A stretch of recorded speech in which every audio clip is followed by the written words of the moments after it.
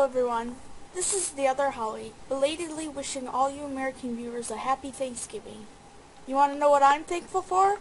Getting to see my favorite band twice this year. That's right, in case you couldn't tell, Fall Out Boy will be the topic of this video. It's been almost a year since they've come off hiatus, and I would now like to explain why I love them so very much and what their songs mean to me. First, let's see this clip from an interview with Pete Wentz and Patrick Stump earlier this year. For me personally, like, there were these touchstone moments in my life that were albums. You know, like a big one for me was Dookie, and I think without Dookie, I don't, Green Day Dookie, I don't go and find out about the Descendants. I don't find out about Screeching Weasel. I don't go to my first punk rock show. I'm not I don't go and pick up an instrument, and so that was an album that unlocked something inside of me, whatever. I felt like I was like, these guys are weird. I'm kind of weird. It's okay that I'm weird and I'm in high school and or whatever. And I personally wanted to create a record that served that purpose, that was an inspiration. It's like, maybe this particular record is not going to save rock and roll, but the idea is to inspire kids that are going to be like, oh, okay, I want to pick up an instrument. I want to do that, or whatever. It could be a gateway album for Gateway album, that's the perfect way to say it.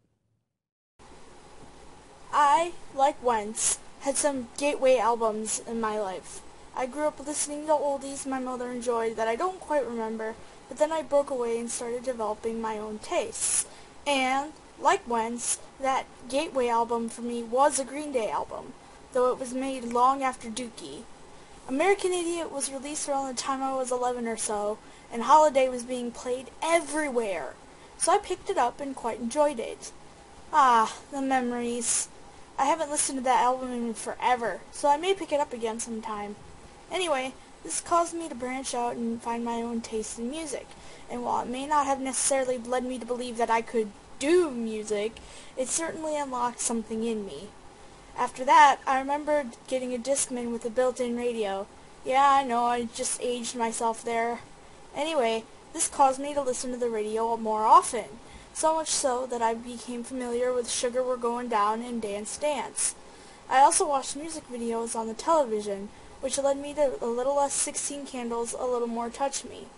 This band intrigued me from the beginning, and so I picked up From Under the Cork Tree. I came to Cork Tree for these 3 songs, but before I knew it, I was listening to the entire thing over and over and over again. And the rest, as they say, is history. I slowly started to make my way into that rabbit hole, never to return.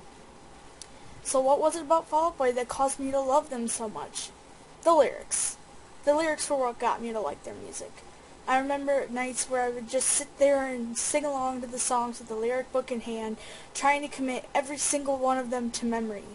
I always felt like Wentz, the lyricist for the band, somehow knew about my life before I lived it.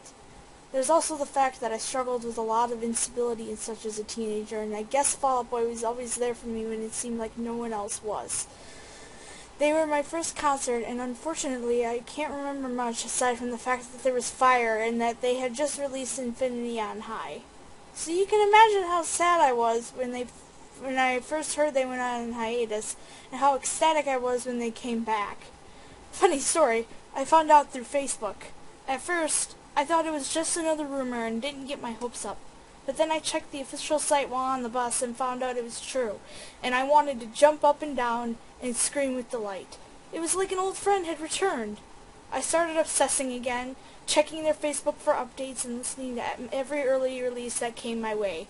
That is what your favorite band should do, and bring out in you, in your opinion. In my opinion.